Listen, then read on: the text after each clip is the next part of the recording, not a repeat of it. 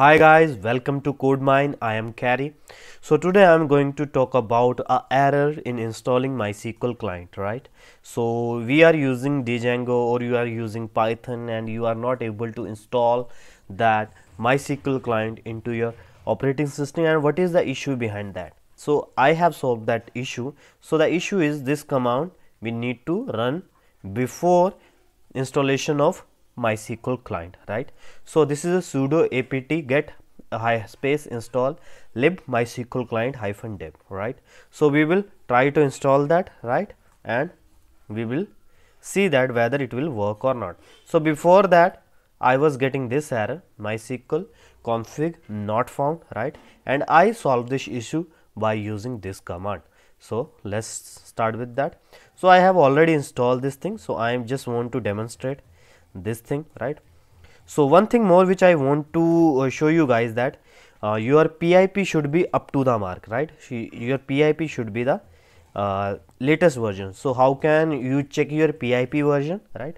And PIP must be installed, right?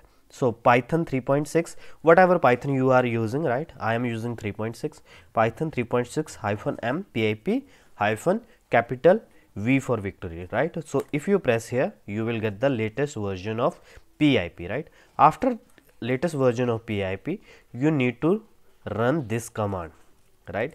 That is install MysqlClient using PIP. So my Python is 3.6 -m PIP install MysqlClient.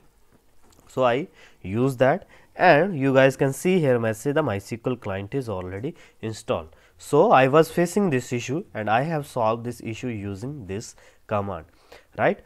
So these are the steps by which we can resolve this error, right?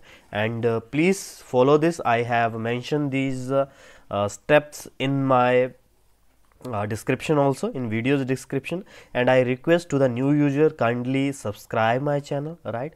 So that the upcoming videos notification directly come to you guys, right?